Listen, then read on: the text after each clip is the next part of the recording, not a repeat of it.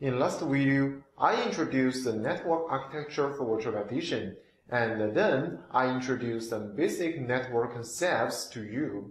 And in this video, I will introduce the physical network for virtualization.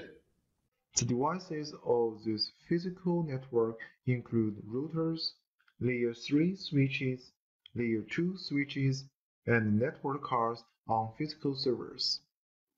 First, let's take a look at the role of physical routers in virtualization. The router is the role of routing. Routers are generally placed at the exit of the cloud data center. They are connected up to the internet or external network and connect down to the entire data center. Therefore, if the virtual machines which are inside in data center need to communicate with the external network on the internet, the routers are needed. Applying the metaphor we used to talk about routing, a router is a device that tells you which network segment you want to go. In virtualization or in cloud computing, we generally classify it according to the purpose of traffic. After dividing the class, we use VLAN to isolate it, which can improve the safety. Generally, we divided the class into management traffic, business traffic, and storage traffic. However, it is inevitable to communicate between these several flows. For example, a user wants to use management traffic and business traffic.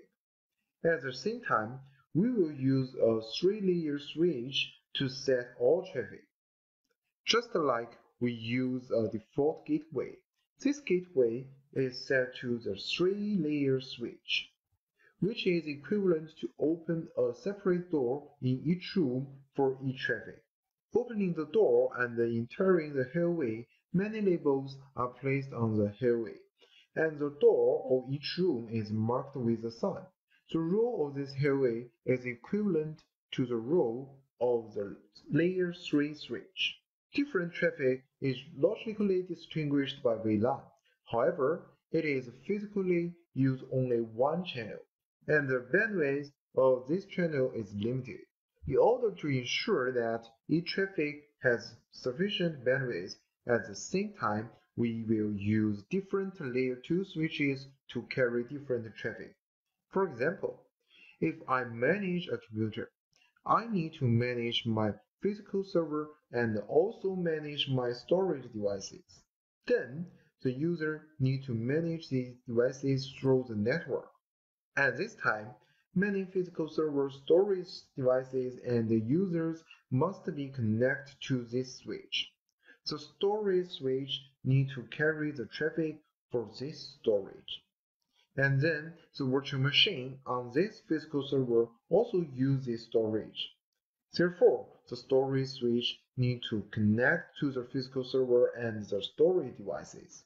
Similarly to the service switch, the virtual machines are all on physical server. So, the service switch connects to physical server and connect to user. Of course, if there is no bandwidth requirement, the security requirements are not very high. The VLAN is enough to meet the security requirements.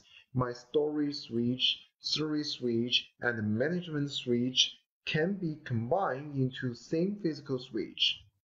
If we separate the management switch from the storage switch business, we call it autobahn management.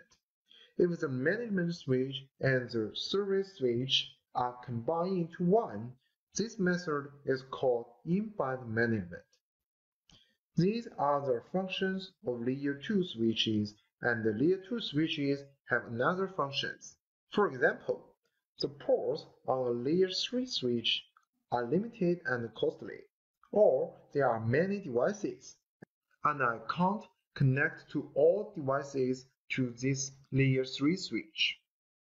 At this time, I need a layer 2 switch to be an access switch. So, every switch first connects to the layer 2 switch, then all switches converge in the layer 2 switch, and connect to the layer 3 switch. This is also the role of layer 2 switch. Next, let's take a look at the role of this physical server NIC. Let's look at the logical form. Earlier, we have talked about how to divide all the traffic according to the purpose. If each traffic is carried by a physical link, it is equivalent to dividing this large physical link into several small logical channels, and each channel will carry a separate traffic. Then, physical form can be divided into bound and not bound. Unbound form is a single network card carrying one traffic or a single network card carrying multi-traffic.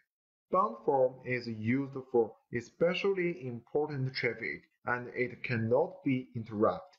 As long as there is a network card interrupt, the entire traffic is completely broken. At the same time, we can bind two network cards. If one network card is broken and the other can also go through this traffic. Another function is that if the data of my network card is only gigabit, but my business traffic is particularly large, the current network card cannot meet the demand. At this time, we can tie several network cards together and carry this traffic to increase the bandwidth of this link to meet the needs of the business. This is also a role of physical network card. Okay, everyone. In this video, we mainly talk about 4 kinds of physical network devices. They are router, layer 2 switch, layer 3 switch, NICs. They are very important. You have to remember them.